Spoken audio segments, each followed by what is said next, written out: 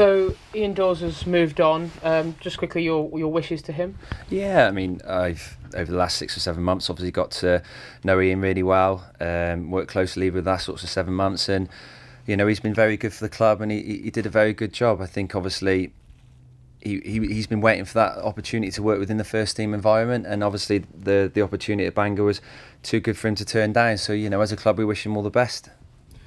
In terms of moving forward now, I know that you're thinking about maybe having a change to the structure of the youth team. What are you looking at? Yeah, I think moving forward, we're not going to make any changes in the immediate future. Matt Rains is obviously going to be in charge with the 18s as it stands at the moment. So he's been fantastic the last few weeks. Very good coach, and he'll definitely be in charge for the next month or so moving forwards, and then beyond possibly.